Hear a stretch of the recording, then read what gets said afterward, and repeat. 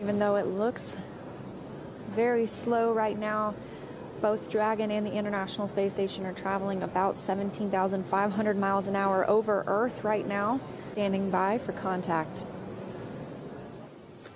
Dragon SpaceX, soft capture confirmed.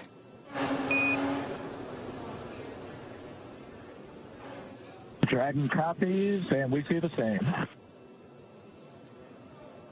And we had that soft capture at 8:01 p.m. Pacific time, 11:01 p.m. Eastern time.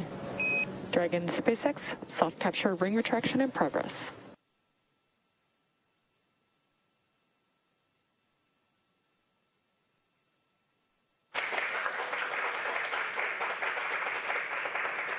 And there they are, first across the hatch, Mike Hopkins.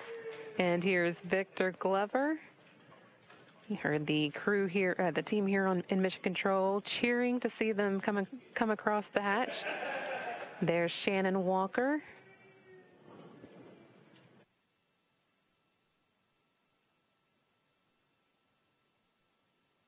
And finally, Soichi Noguchi bringing up the rear.